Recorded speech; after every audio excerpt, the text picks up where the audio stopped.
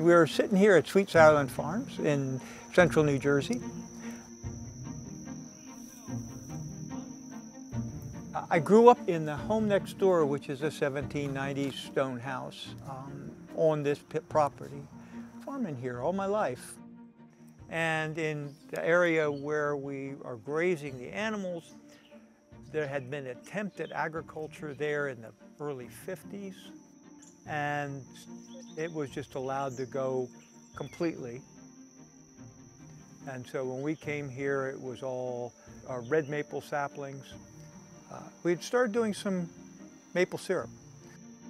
It would take forever to get from one tree to the other, because every year you would have to go through armor plated to get through the wild rose and to prune them and cut them enough so that you could get a tap in and run and straighten your tubing out and get things ready for the season. And it was a disaster. So we ended up getting Barbados Blackbelly sheep, which is a wonderful breed. There are not very many of them, but they are bulletproof for parasites. So they also have an eating habit similar to goats. And they did a wonderful job of knocking that wild rose down. In this drought, it's a fantastic time to have this extra space. This wall of green is a wall of pain. This is an invasive species called wild rose. And it grows incredibly tall. That area, all through those red maples, looked identical to this. That's the difference between grazing goats and now these sheep. You can see right now what they're eating over there. What that guy is pulling down on is wild rose. You know, all the grasses in the Northeast are cool weather grasses. Yeah. 99% of it's cool weather grasses. Yeah. So, and with a drought, you can see what the pasture looks like up there. But there's certainly plenty of browse here.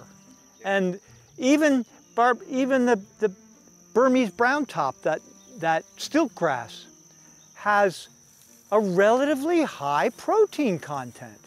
It's just we don't have animals that generally we don't have animals that eat it.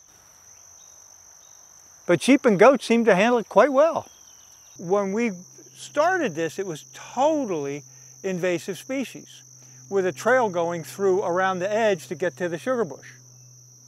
And we had a little trail coming up along this way to carry sap up by hand manually, and this area was basically looked like that.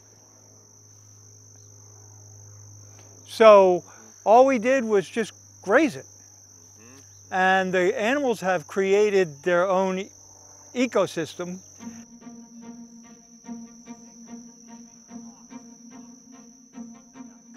These wild rose bushes were like they were over there. They were up in the trees when we first moved the goats in here. And had to, you know, cut around the edges to be able to run the fencing. And at this point, gee, there's some that are maybe 5 feet tall, but there's no 8-footers. And they aren't dense like they were.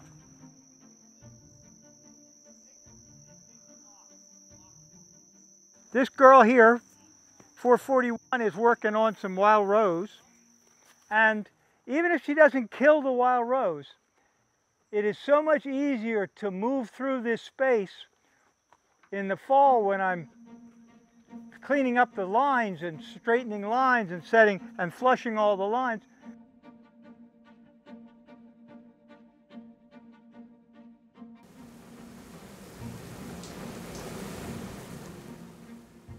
So we're up to about 500 taps at this point. Working the animals in the woods has really made it possible for us, with the animals clearing the briars out. I mean, it keeps the farm going.